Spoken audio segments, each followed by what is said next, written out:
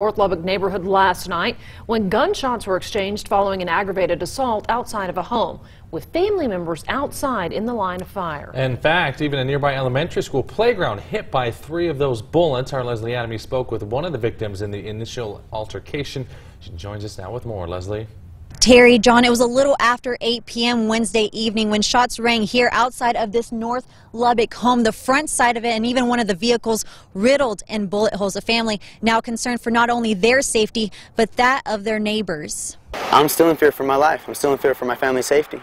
I've lived here for 20 years and nothing like this has ever happened before.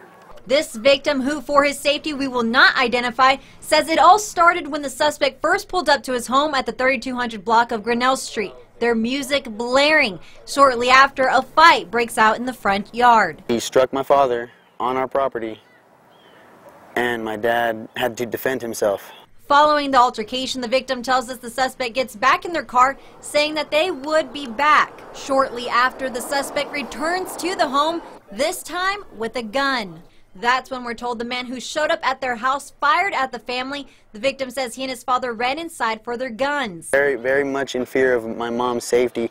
She was standing right in the range of gunfire. The bullets barely missed her head. That's when shots were exchanged. At one point, a slide at the Wolfarth Elementary playground was even hit by bullets. No one at the playground, however, was hurt. The victim and his family's main concern now, hoping to see someone behind bars. Off the streets and back in a cage where he belongs. And Lubbock police are still investigating this case. We're told no arrests have yet been made. But for now, reporting in North Lubbock, I'm Leslie Adamy. We'll send it back to you in studio. All right, Leslie.